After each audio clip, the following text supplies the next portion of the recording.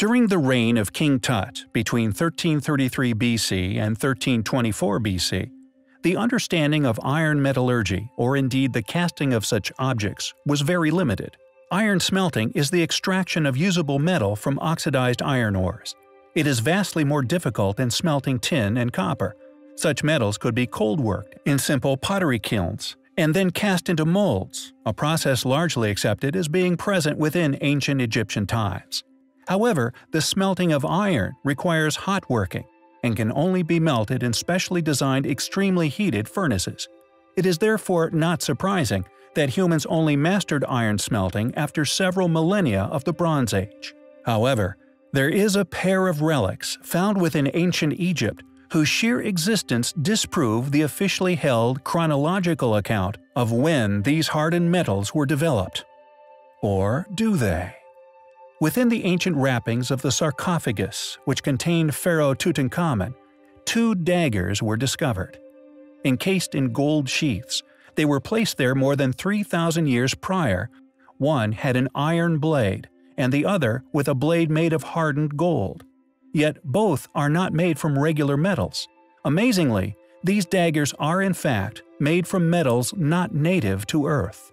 It is officially accepted that it would have been quite difficult, nigh impossible, for ancient civilizations to have acquired iron in pure states. So most of the pure iron found in weaponry within this mysterious culture are academically accepted as coming from, quote, meteoric sources. This explanation may be easier to digest for the majority of population of Earth. However, it is not only a flawed explanation, but illogical. If this ancient Egyptian civilization, which possessed knowledge we are yet to rediscover, did indeed extract these alien metals from meteorites, yet largely accepted to have not been able to cast such metals, then an obvious question arises. How did they cast the metal into daggers? The official explanation offered provides no answer, as is often the case with out-of-place artifacts. A more logical scenario is that these daggers were in fact the remnants of a far older civilization, a civilization responsible for the construction of ancient Egypt, a group of people visited by, or indeed traveled to, people from another world entirely. Additionally, modern advanced metallurgical analysis found that the iron dagger is not a normal meteoritic iron, but a complex, intelligent, and very strong alloy, containing various amounts of nickel, chromium, and cobalt.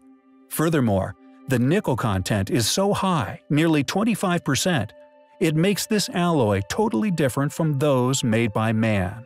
The alchemy required to make such a non-rusting metal was developed many centuries, if not millennia, after King Tut's death.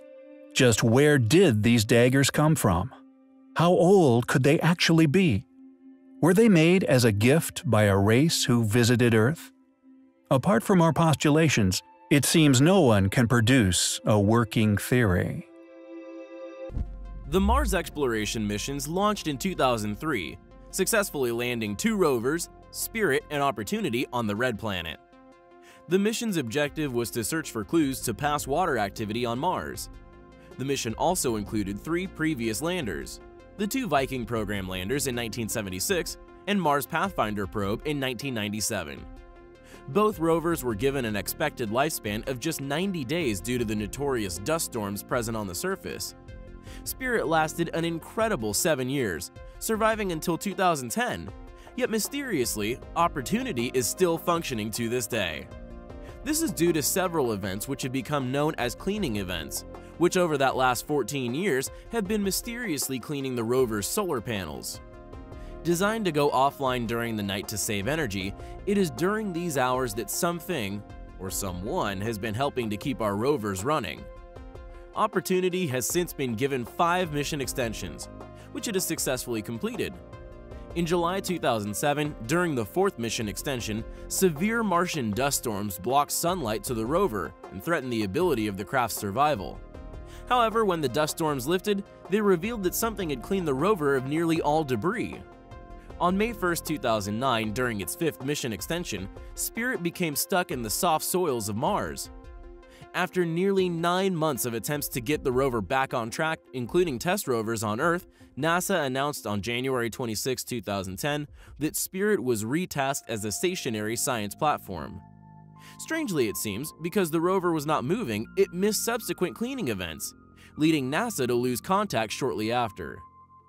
Most recently, Opportunity has seen a surge in energy after a cleaning event in March, the Martian month coincidentally resulting in a power boost of 70% when compared with power levels at the start of this year. And now mission scientists have released a self-portrait photo of the Mars rover. When compared with the dust coverage at its worst, the difference is nothing short of dramatic. Having just survived its 6th Mars winter, thanks to the most recent cleaning event, Opportunity now has solar panels that are as dust-free as they were when they entered the Martian atmosphere. Just what exactly has been cleaning the rovers on Mars? Covert astronauts? Or maybe it's aliens? Whatever it is, we may never know.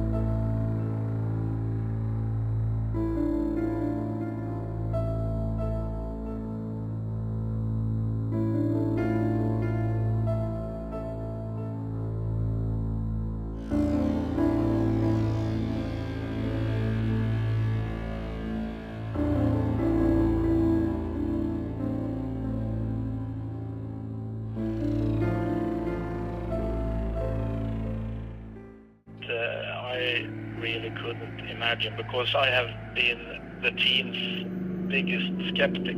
I was kind of prepared of finding just a stone. For me, it has been an amazing experience, I must say.